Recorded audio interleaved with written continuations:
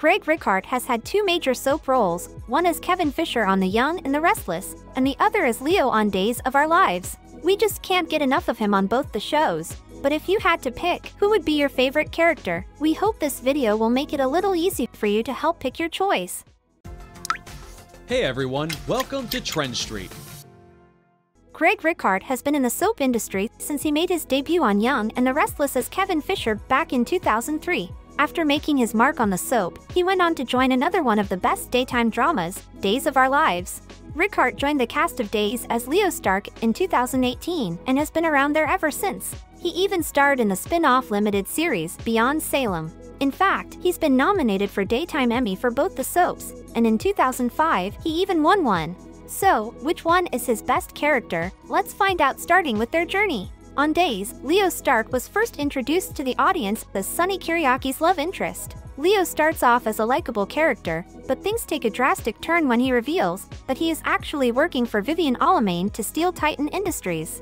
Sonny and Leo's relationship becomes rocky when Leo slaps Sonny with a sexual harassment lawsuit and demands money. Sonny is forced to marry Leo to keep him quiet, but Leo is killed in self-defense during an altercation. However, Leo is later revealed to be alive and blackmails Sonny and Will Horton into a marriage to gain access to the Kiriaki's fortune.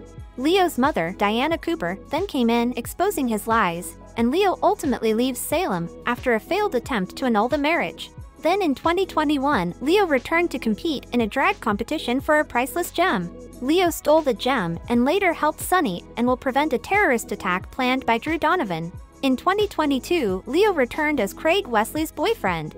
Leo and Sonny became friends, and Sonny invited him to live in the Kiriaki's mansion. Leo worked as a gossip columnist, tried to stop Gwen's wedding to Dimitri, and later helped Dimitri escape from the police.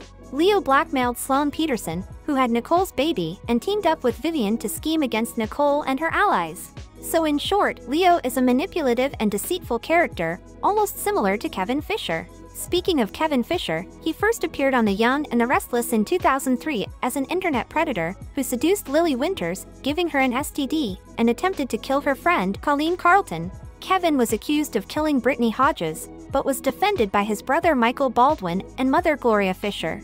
After a dark period in prison, and dealing with his abusive father Tom, Kevin began to rebuild his life. He eventually married Jenna Hawkes, who turned out to be quite troubled herself. After Jenna's death, Kevin formed a close friendship with Mariah Copeland, which briefly became romantic. But they both realized they were better off as friends. Kevin eventually married Chloe Mitchell, who had a daughter named Bella, later revealed to be Kevin's child. Chloe left town after being exposed for her role in Adam Newman's death, and Kevin returned to help out in Genoa City. Despite his darker side resurfacing at times, Kevin and Chloe were thrilled to welcome their son, Miles. No matter what, Kevin has always been there for his family in times of need, like protecting Chloe when she unwittingly framed Adam for poisoning Ray, or in New Year's when he helped his mother Gloria in a blackmail scheme. So, to find out which character the fans love the most, we took it to our community post to seal the deal. Kevin takes the win with 88% votes, while Leo got 12% of the vote.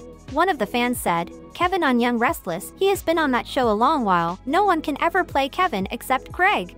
Do you all agree with this comment? We believe all of you have your own opinion, and we would like to hear them from you in the comments below. Thank you for checking this video out. Don't forget to hit that like button and subscribe to our channel for new videos every day. Turn that bell notification on if you want to hear from us, and comment down below if you've subscribed, and we'll make sure to reply and thank as many of you as we possibly can.